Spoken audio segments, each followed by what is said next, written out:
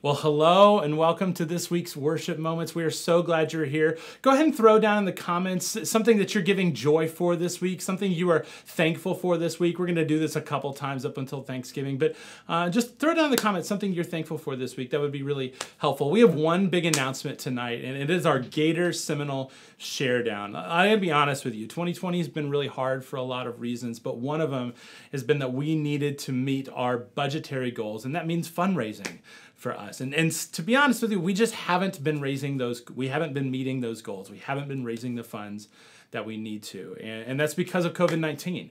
And fortunately, though, this year, we kind of redreamt what the showdown was going to be, and we called it the Share Down.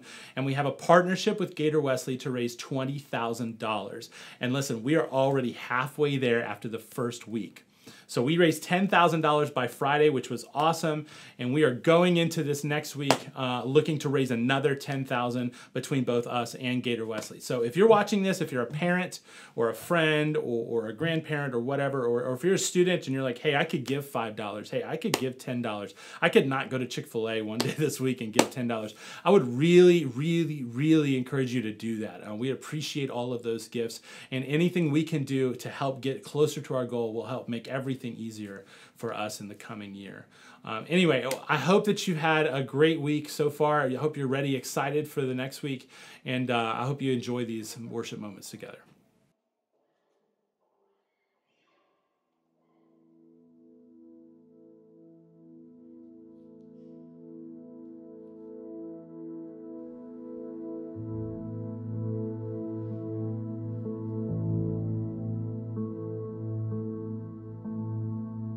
Let the king of my heart be the mountain where I run, the fountain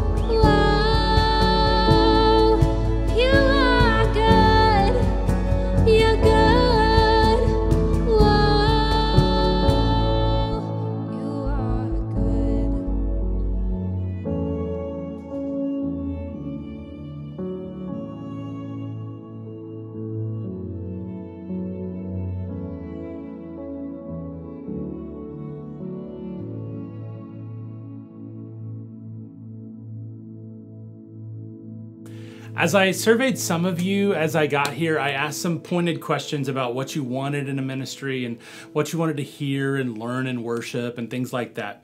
And so many of you wanted to study the Bible, which I thought was really, really interesting because, that's kind of why we're here. And some of you mentioned that you didn't have a clear vision of what the Bible is or why we study it. And some of you felt like you didn't even know where to start. And some of you felt like the Bible had been used for evil against people. And that last one stops me in my tracks. I mean, that one makes me think a lot, mostly because it's kind of true. The Bible, for all richness and goodness, has been used countless times by countless people and people groups to spread hatred over love, to spread oppression over freedom, and general disdain for the poor and the marginalized since like the beginning of time.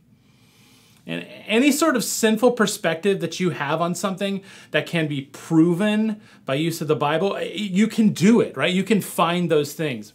All you do is you take a few phrases out of context, and then you can kind of oppress whoever you want, do whatever you want to do. For those reasons, a lot of people hate the Bible, and they write it off as antiquated, they write it off as unhelpful, and I can see why they arrive at those conclusions.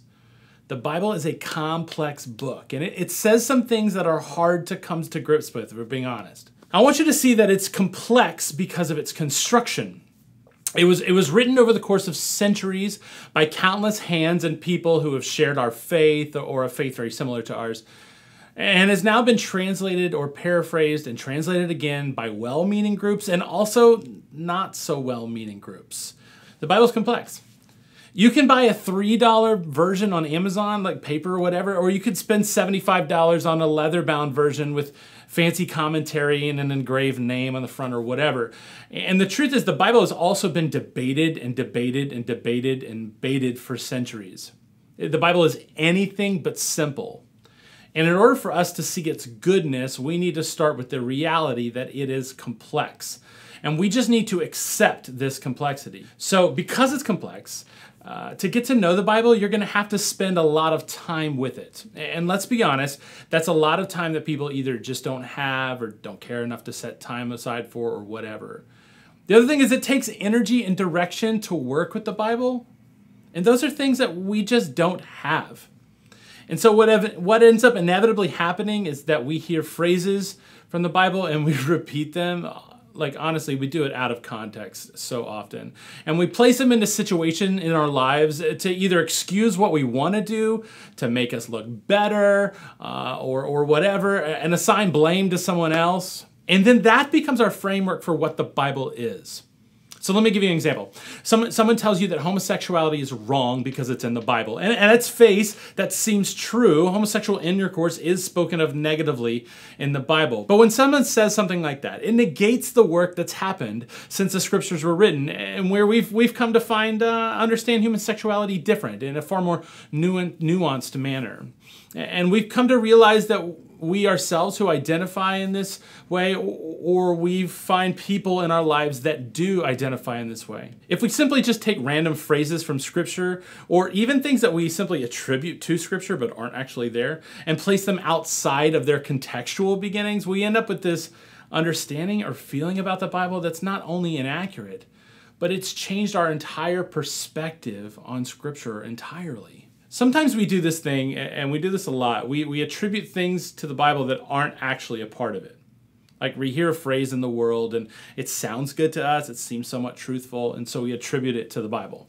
I led worship for a friend of mine's church not very long ago. Do you guys remember when we used to have worship together? I wasn't here for that, but I do remember at my old place. And he was in the middle of a sermon series called The Bible Doesn't Say That, which is a pretty bold way of saying, whatever you think the Bible says is probably a lie.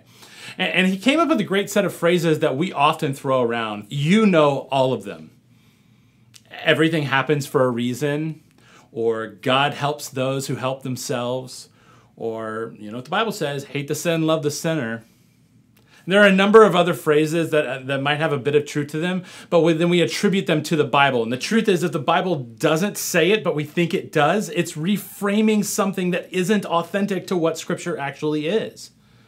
So what we honestly need to do is recognize the authenticity of the Bible, the framework in which we understand the Bible, and then be honest about what it says and who said it and when it was said. So if we can be honest about all those things, then we will understand the scriptures as being helpful to our life of faith, which is what they were intended to be in the first place. Our relationship with the Bible is difficult, especially in this country.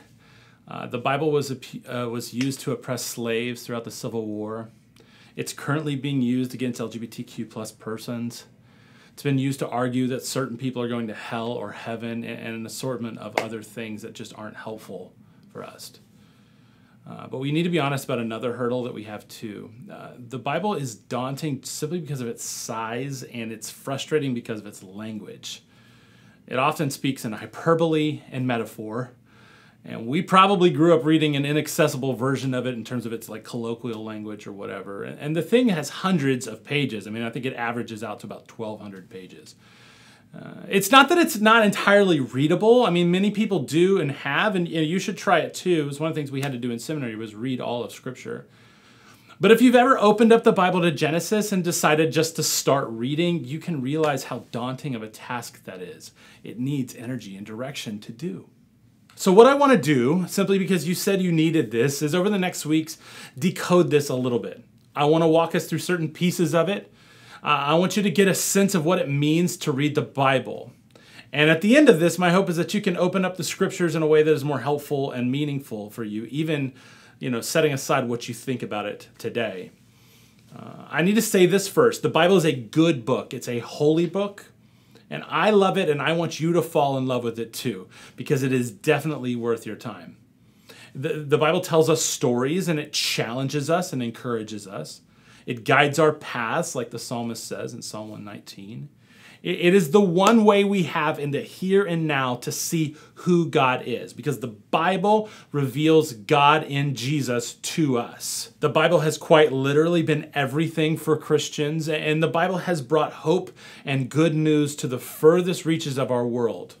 So it is a good book. But it's precisely because of the things that I just talked about that we have some hang-ups with the Bible, and we need to be honest about those hang-ups. So this is where it's going to start with you. If someone told you something harmful that supposedly came from the Bible, I need you to externalize that story. I would encourage you to talk about it a little bit tonight with someone who's close to you. Or maybe if it's not even too vulnerable, maybe you put it down in the comments right now. I mean, something that, the Bible, you've been told about the Bible that makes you hesitant about it or something. Because we need to live with the Bible a little bit, and some of that requires an honesty session and a little bit of a healing process first.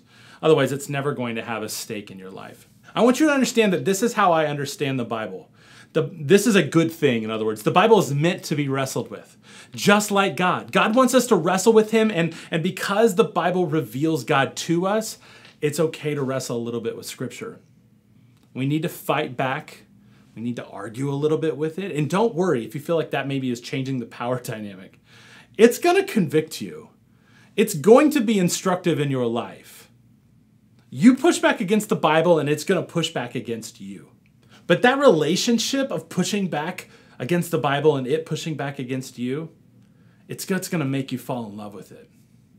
There was this really stupid phrase when I was growing up that surrounded the Bible called Basic Instructions Before Leaving Earth. There was actually a band that started their song. Basic instructions before leaving Earth.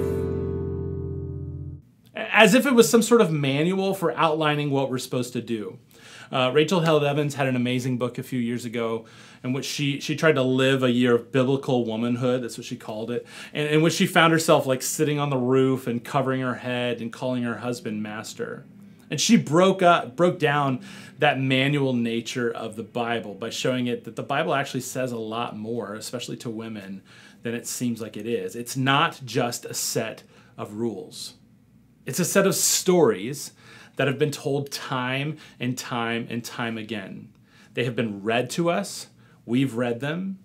And every time that happens, we learn a little bit more about who God is and what God's doing in our life. But it's not because we read a set of instructions. It's because we spent time with a story and we placed ourselves within it.